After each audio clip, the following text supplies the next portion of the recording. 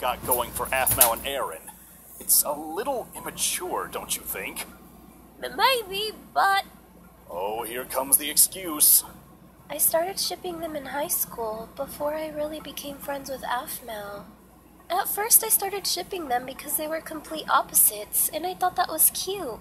They had this tsundere kind of feel to them. Go on. But then I guess something happened between them and they started to fall in love.